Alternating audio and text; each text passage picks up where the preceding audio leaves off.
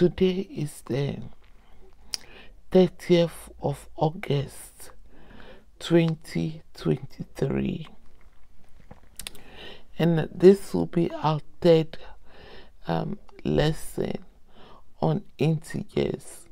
So we want to see how we multiply integers, and then do some examples. Okay, before I start, thank you to everyone that has been watching our videos.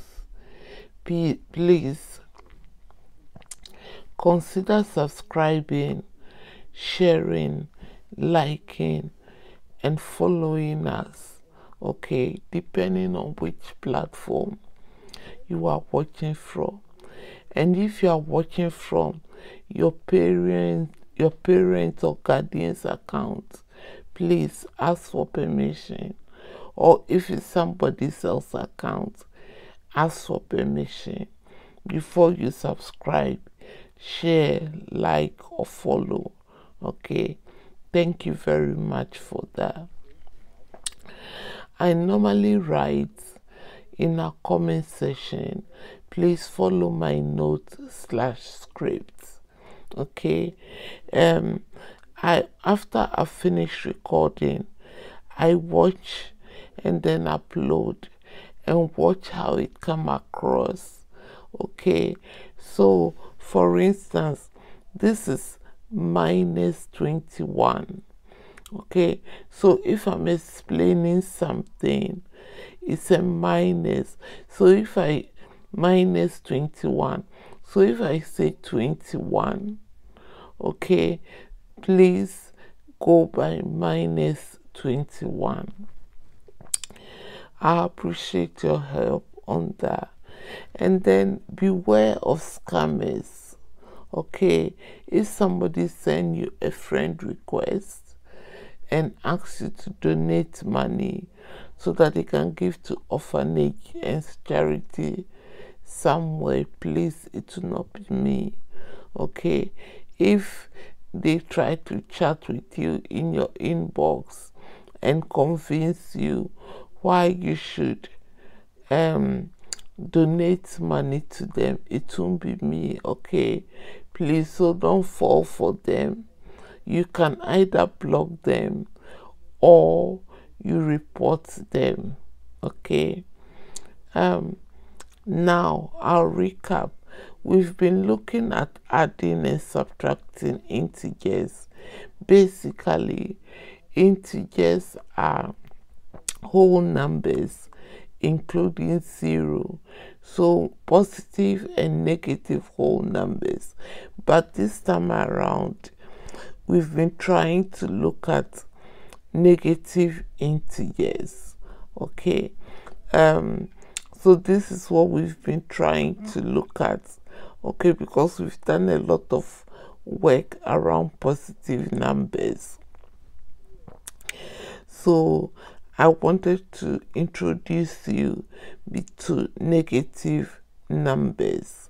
So the first way of doing that is to show you whole numbers, and then from then we can go on to mix negative numbers and maybe decimals, etc., because it will be the same principles. Okay, so far we've done adding. Okay, so let's look at the add part. We said -15 add -6 will be equal to -21. Okay, I asked you to add some items to your flashcard last lesson. And then -2 add +2 will be -1. -9 add -11 will be -20. And then we looked at the subtraction. So we said minus becomes add. So 7 minus 3 will be equal to 10. 16 minus 20 will be minus 4. Minus 5 minus 3 becomes minus 5. Add 3 equals 2. And please look at the last video. Okay, that will be integers part 2. Okay, and then we look at the subtraction squared, the other subtraction squared. Okay, square, and we filled it out. Okay, so it will be helpful if you look at the last video. Now, we've been trying to do a few starters before we get into our lesson. I spoke to you what the primary and secondary data is. I have told you what the population is. Okay, your population is basically your sample, and I've spoke to you about census. Today, I want to add close questions. Okay, so if you are doing a primary data, you might have to do a questionnaire. Okay, and in the questionnaire, you might want to ask questions. As much as possible, make it closed. Ask closed questions. It's like, which age bracket do you belong to? Or maybe, do you live in the north or south? Those type of questions. Be specific so that they can give you specific answers. If you give open questions, they might, and broad questions, they might give you unending and fake answers. Okay, so how much food do you eat? It is not relevant. Okay, a nice way to word that is how many times do you eat in a day? So that is closed. Okay, so if you say how much, some days they might eat once, some days they might eat 4 times. So you are trying to let them give you a paragraph. So if you are doing a survey, it's better to use closed questions. Okay, so that it will be easier for you to sample out. Census means everybody. So for instance, if your population is everybody in a particular location or in a country, then that becomes a census. Okay, for instance, the whole of UK, or the whole of France, or the whole of Germany. Okay, but if you are just taking a sample of the population because of time, sorry, because of time and money, then it's better to sample it such that you go the length and breadth and have you might not be too accurate, but you have to try and be and not be biased. So don't just speak the people in the north and leave the people in the south. Okay, or not just speak the people in the central parts and leave the people in the other places. Try and sample a bit of each type of neighborhood so that you can be fair and just in your judgment and in your conclusion. Okay. Now, as I said, today, to add, let's start today, to add positive integers, we move forward. So that is if you have the number line, okay, or you move towards your right hand, okay.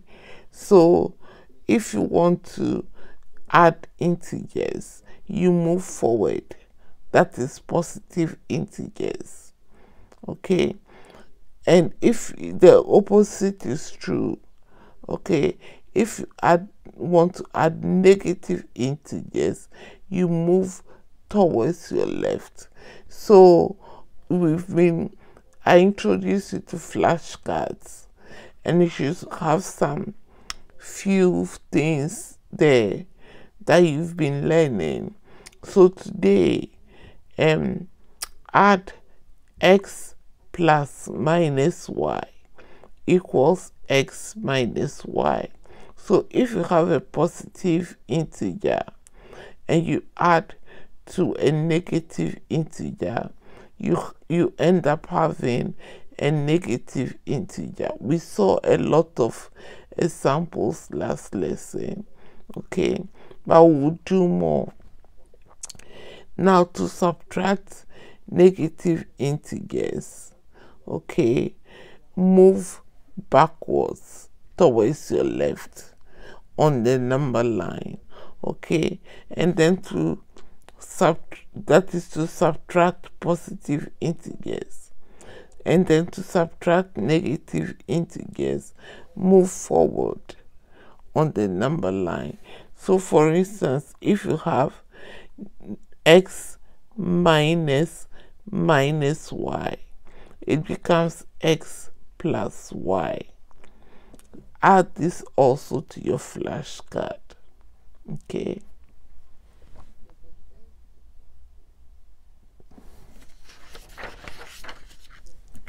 Now we want to look at negative in multiplying integers, okay. So consider this: 4 times minus 2 equals minus 8, okay. How did we come up? It's 4 times, so you are repeating minus 2 4 times, okay. So, and it's the same as minus 2 times 4, which is minus 8. So this is minus 2 4 times, as I have written here. So it's minus 2, add minus 2, add minus 2, add minus 2, okay. So on the number line, this is not to scale. So you have 0 minus 2 gets you to minus 2. Another minus 2 gets you to minus 4. Another minus 2 gets you to minus 6. And another minus 2 gets you to minus 8. That is what this means. 4 times minus 2 equals minus 8. Okay. So another flashcard alert here is, assuming you had negative number, negative integer, and you multiply by a positive integer, your answer will always be negative, okay. It is also true for the reverse. So positive integer times negative integer will be equal to negative, as you can see here in this box. So you can add this to your flashcards, okay. So here, your 3 times minus 5, okay. So it means minus 5 3 times, okay. So that's minus 5 add -5 and add -5. Okay, so now this is your 0. Okay, you add -5. This is the first loop. You get -5. You go again another -5 to the left. Okay, towards your left hand or backwards. You get -10. And then another third one, -15. So this is what 3 times -5 equals 15.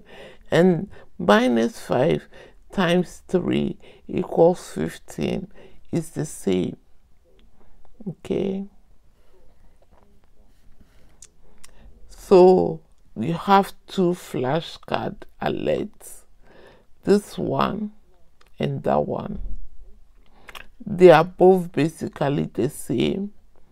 Just that in one, the negative comes first or the minus comes first, towards by the times the positive, or the positive comes first and then the negative. In both cases, if one of the integers is negative, your answer will be negative. Now, the third example, if both integers are negative, your answer will become positive. Okay, if you are multiplying, today we are doing multiplication. Okay, at the moment we are doing multiplication. So -7 times -4 will be plus 28. And it's true for -4 times -7. It's also be plus 28. Yesterday we saw that minus becomes a plus. Okay, so minus 0 minus -7, and then you add 7. So then you add -7, it becomes positive. So you have 7 minus -7, 14. Then you have -7, 21, -7, 28. Okay, that is what this means. So now you have -7 4 times. So here is your 0. So the first -7 becomes plus. Then you have 7 -7, 14, -7, 21, -7, 28. So when you have minus and you are multiplying by minus, you have positive. So if you haven't written this on your flashcards, these ones 1, 2, 3, please add them, because I remember in algebra I asked you to add them to your flashcard. So if you haven't done that, add them now. Okay, or when you watch the video again, try and write it out. Writing it out helps you, and then as you write it out, you will have a habit of looking at it. Or if you are solving examples and you can't remember, you can go and check. So as you check, it helps you remember and you become familiar with it. Is that okay?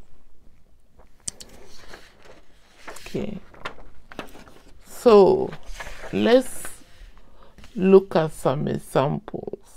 Okay, with multiplication. Today we are only looking at multiplication. Okay, we've done addition, we've done subtraction, so today we are looking at multiplication. So the first set of examples are positive integers. Okay, we know that add times add equals 7, even in your times table. Okay, at the moment I'm just trying to use integers before we go deeper, so that you can understand, before we go deeper into using decimals and stuff. Okay, so 4 times 12 is 48. 12 times 4, the other way around, is also 48.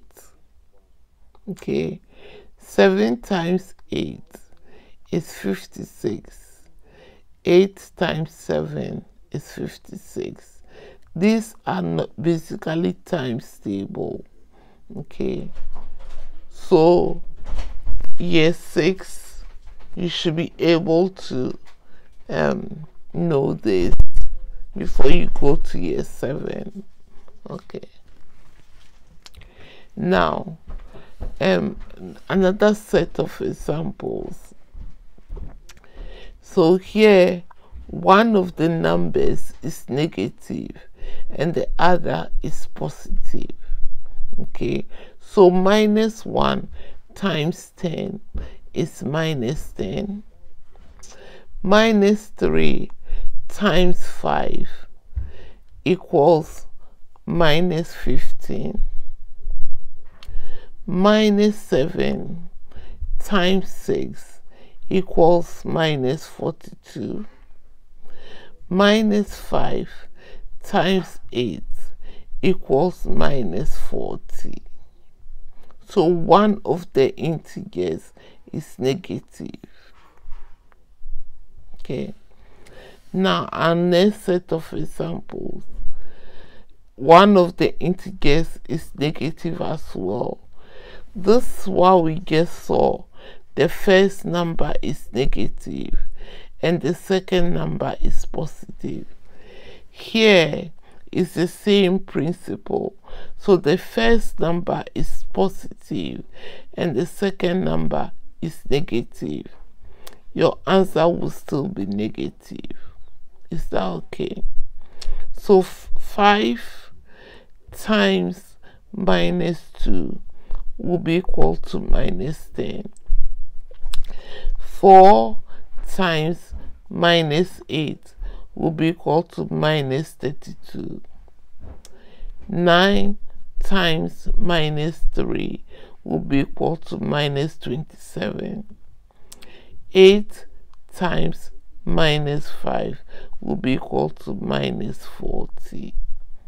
Okay, so this is the third set of your examples today.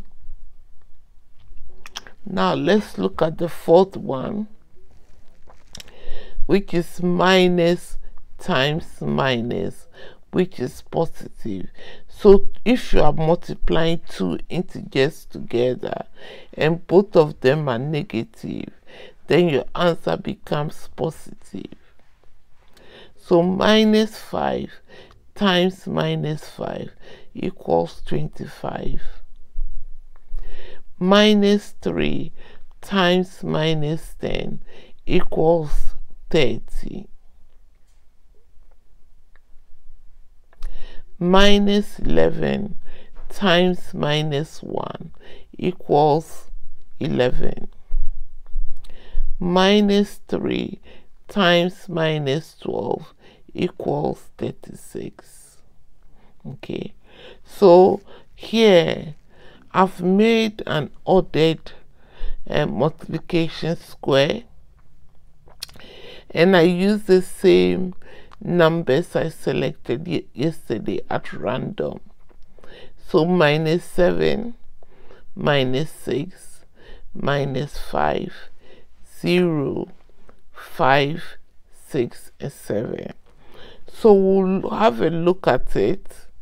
Okay, At this time, you can pause, okay, draw the table and see if you get these answers, or you can have a look and then draw your own table and also see and get your answers. So 7 times minus 7 will be minus 49. 7 times minus 6 will be minus 42. 7 times minus 5 will be equal to minus 35. 7 times 0 will be equal to 0. 7 times 5 will be equal to 35. 7 times 6 will be 42. 7 times 7 will be 49. 6 times minus 7 will be minus 42. 6 times minus 6 will be equal to minus 36. 6 times minus 5 will be equal to minus 30. 6 times 0 will be equal to 0, because any number times 0 is equal to 0. 6 times 5 will be 30. 6 times 6 will be 36. 6 times 7 will be 42. 5 times minus 7 will be minus 35. 5 times minus 6 will be minus 13. 5 times minus 5 will be equal to minus 25. 5 times 0 will be 0. 5 times 5 will be 25. 5 times 6 will be 30. 5 times 7 will be 35. Okay. 0 times minus 7 will be 0. Any number times 0 is 0, whether negative or positive. 0 times minus 6 will be 0. 0 times minus 5 will give you 0. 0 times 0 is 0. 0 times 5 is 0. 0 times 6 is 0. 0 times 7 is 0. Now, minus 5 times minus 5 will be 35. Minus 5 times minus 6 will be 30. Minus 5 times minus 5 will be 25. Minus 5 times 0 will be 0. Minus 5 times 5 will be minus 25. Minus 5 times 6 will be minus 13. Minus 5 times 7 will be minus 35. Minus 6 times minus 7 will be plus 42. Minus 6 times minus 6 will be plus 36 or 36. Minus 6 times minus 5 will be plus 30 or 30. minus 6 times 0 is 0. Minus 6 times 5 is minus 30. Minus 6 times 6 is minus 36. Minus 6 times 7 is minus 42. Minus 7 times minus 7 is 49. Minus 7 times minus 6 is 42. Minus 7 times 5 is 35. Minus 7 times 0 is 0. Minus 7 times 5 is minus 35. Minus 7 times 6 is minus 42. Minus 7 times 7 is minus 41. So basically, this ordered square that we've done here, we've applied all the rules we've seen in multiplication so far. Okay, so you can pause here, get the numbers, okay, and then try it yourself, or you can watch it and then draw the table and fill it in yourself, okay, and see if you get the same number. But remember, negative times a positive integer will give you negative. Negative positive integer times negative will give you negative.